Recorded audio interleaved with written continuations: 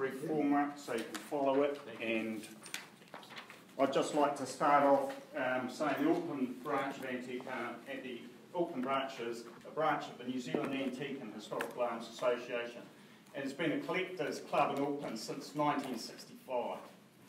My name is Miles Chandler and I've been a president of the branch for more than 10 years.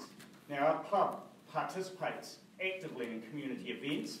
That's the Anzac Day cannons at Waikimete, displays at Auckland War Memorial Museum and Ardmore Air Shows. And our club members hold historic collections of firearms and the many stories that go with them, preserving these for future generations. Our club's made extensive submissions. Today I'll highlight 5 of these. Number 1, registration of firearms. Registration of firearms has already been tried in New Zealand from 1922 to 1982. It was an expensive failure. Not one crime was solved by the Register of Firearms in that time. Part registration is already active in New Zealand. From 1983, New Zealand focused on a fit and proper person test. However, a part register has been maintained by police for pistols and restricted weapons. From 1992 onwards, police added a register of military-style semi-automatics.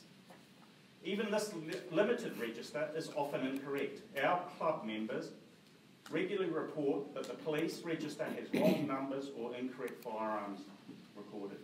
Recently, over 31,000 records were lost from the firearms register during the transfer of the register from Police National Headquarters to the Kapiti Firearms Office. Serial numbers and descriptions of semi-automatics, pistols and restricted weapons were lost for all owners, surnames A to C. Police have denied they have lost the data. One imagines they are relying on paper records from local arms officers, and this vastly increases the likelihood of errors.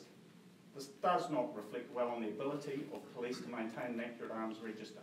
There are no strong arguments that support registration. Every argument that has been proposed to support registration is weak, flawed, or is covered by existing rules and legislation. Antique Arms does not support blanket registration in this Act. Loss of the right